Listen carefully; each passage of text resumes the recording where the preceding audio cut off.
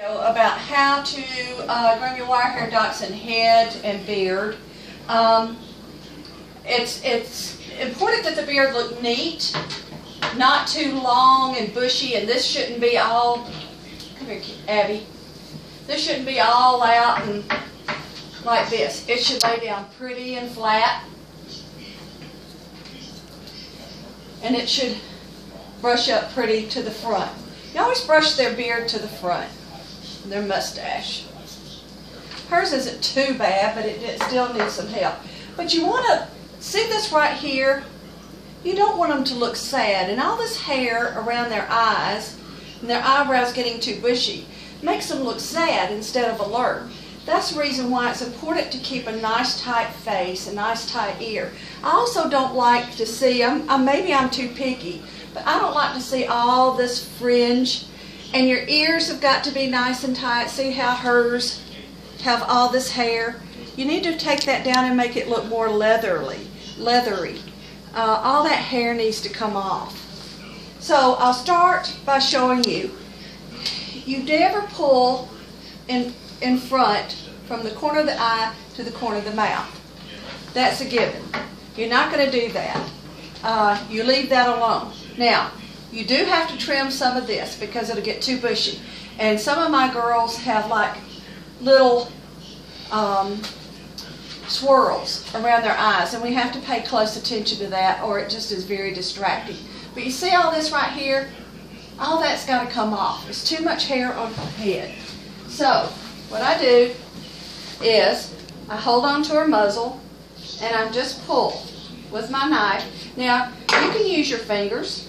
It takes a longer, but you know, if you're still learning and you're not comfortable with a knife, of course you use your fingers. See how much hair I can get with my fingers? I prefer my knife. And don't be afraid to pull. There's plenty of hair.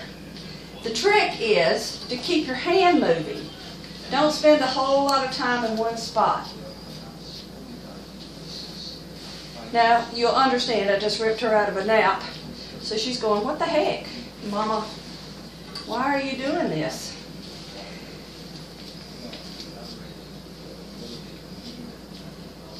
But you want to get this excess hair off.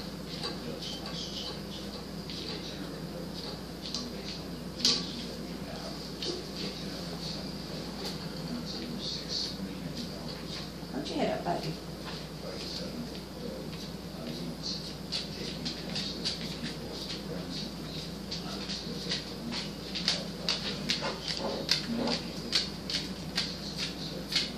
Now, when you're doing this, I pull an ear back and I start getting to the side of the top of the head. And when I get to the eye, come on, Abby. You just hold on to her neck. It doesn't hurt her. And it gives you more control. The big thing is keeping your hand moving. Sometimes beginners, they want to just pick. And that's where you get your holes.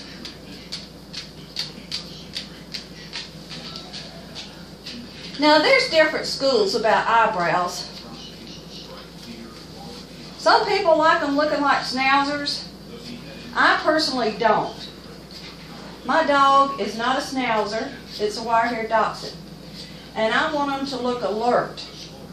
They need to have their eyebrows, but they don't need to be so long and aimed forward, I don't think.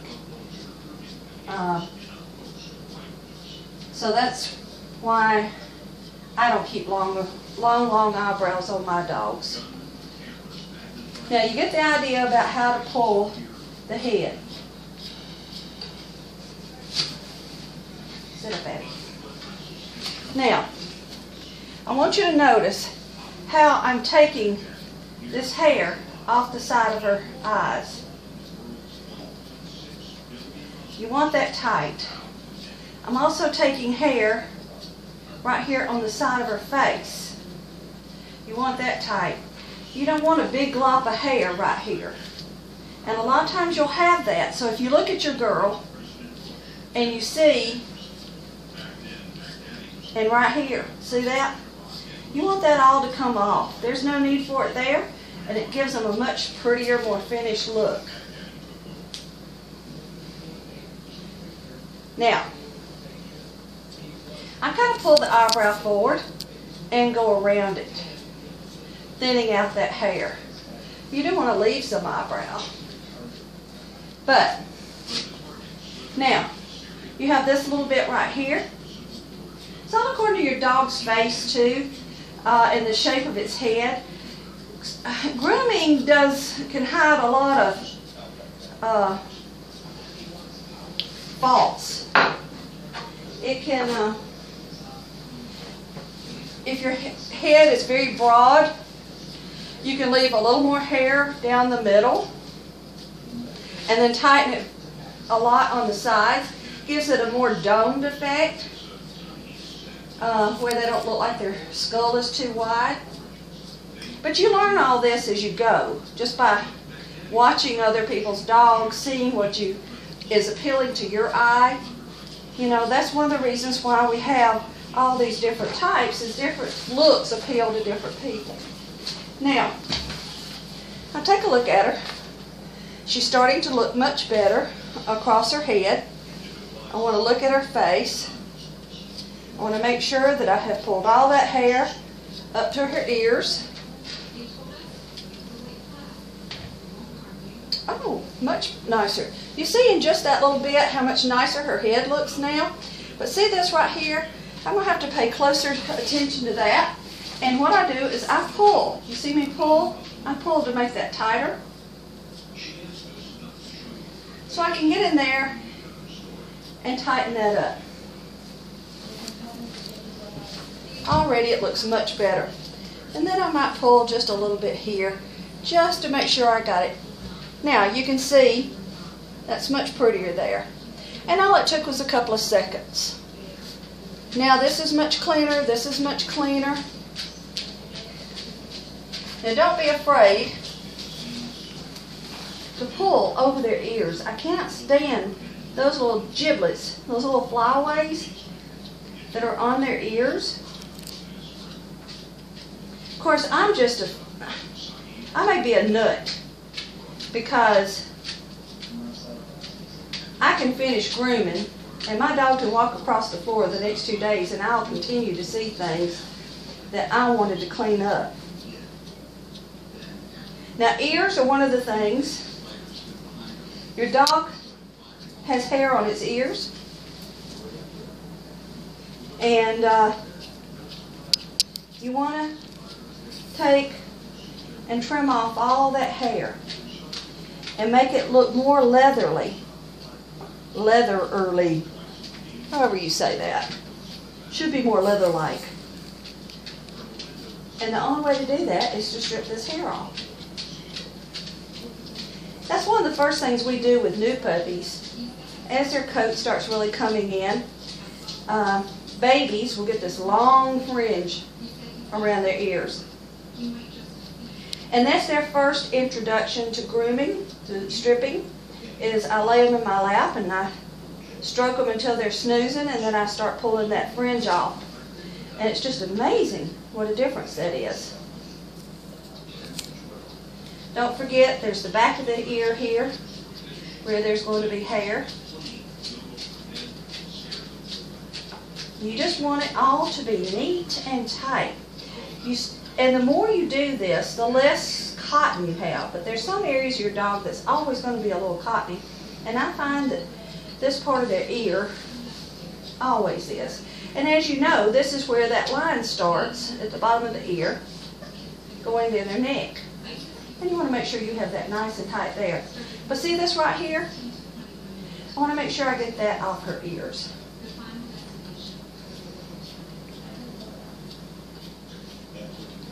I'm just going to do one side of her head so you can get an idea of what we're doing here. Now, most dachshunds hate to have their hair pulled on the inside, so I do this very carefully.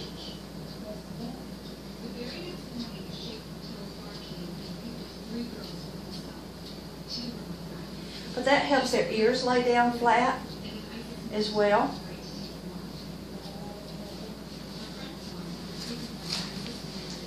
Don't forget all around the outside of their ear opening, their ear canal. You want it all stripped off. Now, when you start getting around the edges here, you can really pull with your fingers. And it comes off really easy.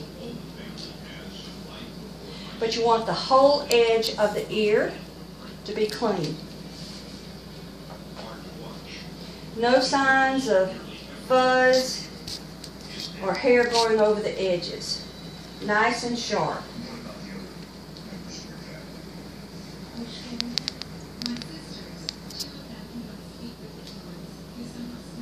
Anywhere you hold that ear out and you see some hair, you need to pluck it off.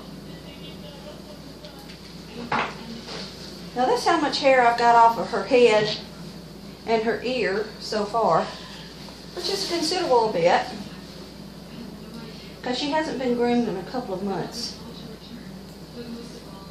I've just done a hit and a miss, and I promised to do better. But she's showing this weekend, so I'm going to have to really put my mind to it. But I like to do it the week of.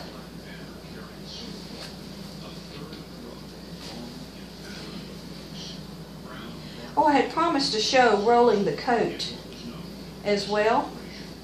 I'll try to get to that before we finish this video. Because I want to finish this one, send it off to you, and then I'll do the legs. Here's the way I normally groom my dog. I start on the top of their head, and I groom the top of their head. Then I move down their neck. Then I do their entire body. I go down the center of their spine first. Then I tend to lay them over on their side. Has anyone showed you how to easily lay your dog over on their side? See how her ear is starting to look nice? Starting to look more leathery.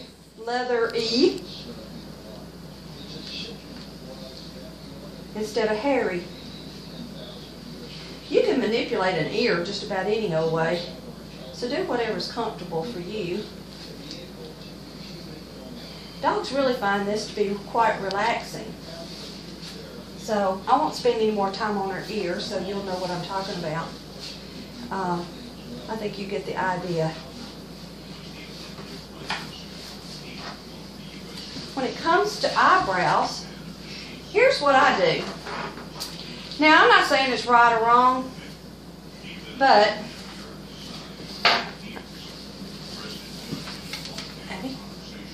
I take their eyebrows between my two fingers. And once again, you learn to put your thumb under their chin. I brush it all up. And what I do is I take my thinning shears and I lean them against my fingers and I trim them. Now, also, to be sure that I've got this nice and tight next to their eye, I take the thinning shears, and you're going to be a little nervous the first few times. If you just lay the thinning shears next to their head in this growth, the odds are of nicking them are slim and none. But as you can see now, she's got a prettier eyebrow, and she's much prettier here, so she doesn't look sad anymore. No sadness. Compared to this eye that still has all the hair, which would make her look a little more sad. Now, when it comes to the beard,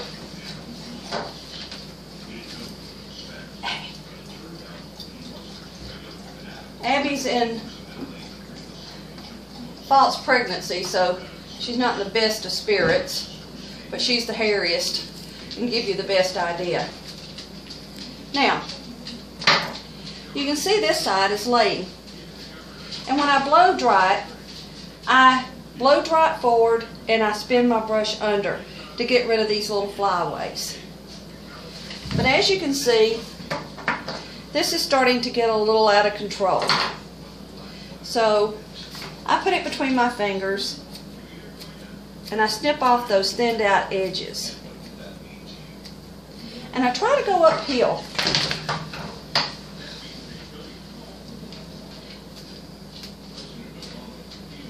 Of course, I always have to look at my work because there's always a little bit I'm going to miss. The beard should lay flat. Stop.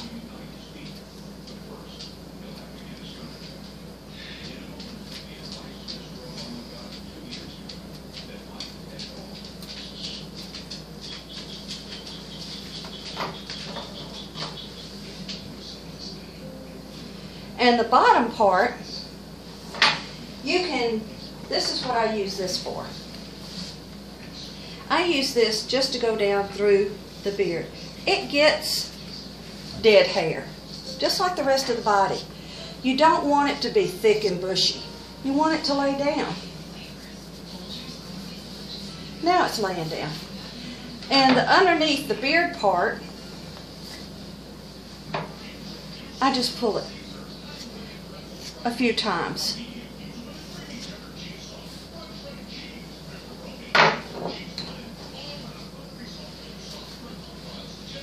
And as you can see, now she looks a little neater. Of course, she hasn't been dampened and blow dried yet, so that'll make a world of difference. But you can see how much neater she looks already. Now, let's talk about this under her neck. Oh, I wanted to show you something else. It's a really neat trick. I don't necessarily say it's for all beginners, but you're doing a good job, so you might want to consider doing it. Put your dog on their side.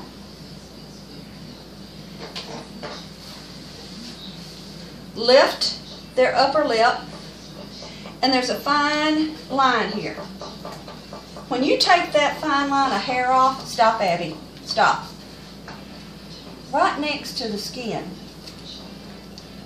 Stop, stop. All the way back to the corner of the mouth.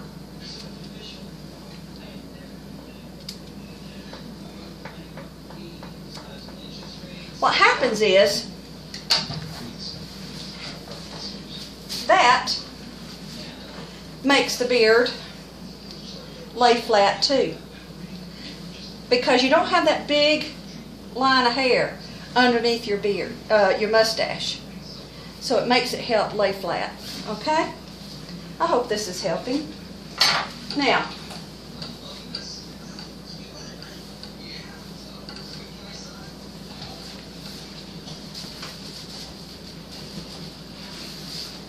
sorry for my back.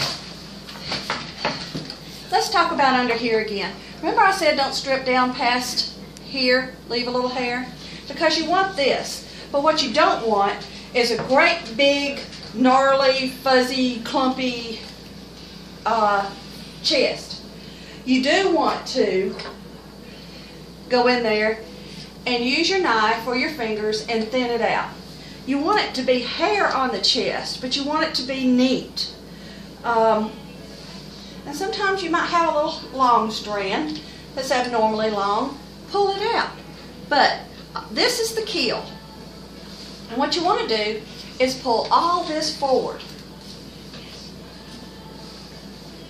You don't want to have a big clump of hair between their legs. You want it to be nice and tight. So just pull it forward. Then when you have them on their side, I kind of get them over their side back area. You can clean it up underneath. Also, you've got two dimples on each side of the breastbone. You want to accentuate those dimples by making sure you get in there and pulling the hair very, very tight into those dimples. That's what makes your breastbone show off.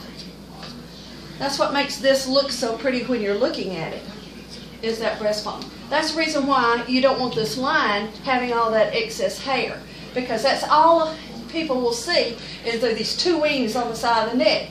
What you want to see is nice and tight with these two dimples. Then you want to see a beautiful chest.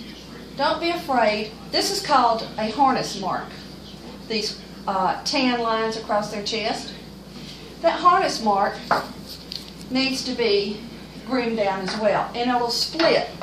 It'll go this way and it'll go this way. And it can get flyaway. And you want it nice and pretty over their front here. You want it to lay down. See how this is sticking out? I don't want that, so I'm going to pull that. And what I do is I pick up her skin and I pull the opposite direction. That way I'm pulling hair. It's easier to get the hair out. Now you can see I don't have any of those flyaways left. I do too. Voila, no flyaways. But when you're pulling, you're going to pull from under here forward. They don't necessarily like the hair pulled in their armpits because that's a little sensitive area. So you have to be a little more careful. But you can see that looks much neater now. And I've got a nice neck. I've got a nice head and beard. Her ear is nice now. Her head is looking much better. Her eyebrows, I take a little of that thick and thicker gel I was telling you about, and I'll just add a little of that to it when I'm grooming her. But I don't like my eyebrows to bend over and lay forward. I want her to look like a dachshund, not a schnauzer. And she could actually be almost ready now. That looks pretty good, and we haven't even blown it dry or added any product. Now, the keel, I'll finish with the keel, then I'll come back and do a second video showing you how to do her legs and how to roll her coat. Her keel is this right here. All of this. She doesn't need a lot of hair here. It's very distracting, and you don't want to see a lot of that between her legs. So we come and we pull that.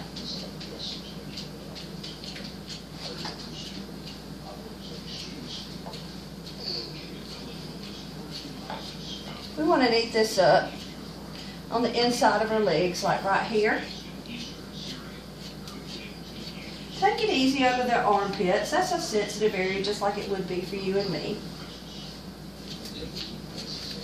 But you come all the way down and tighten all that up.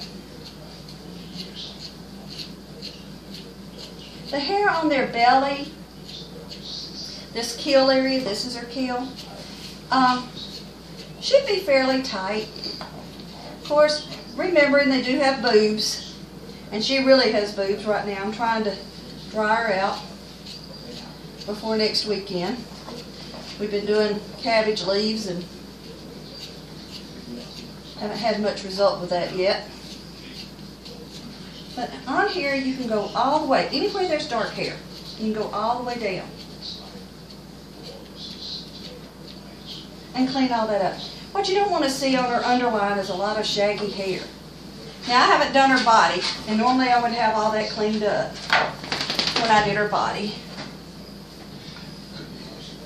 But now you can see what I mean. When I look at her sideways, I've got a nice front and a nice head. She doesn't look sad anymore. She looks happy and alert. And once we blow dry her beard and her mustache, she'll look all pretty. And that'll be it for head and mustache and beard and keel.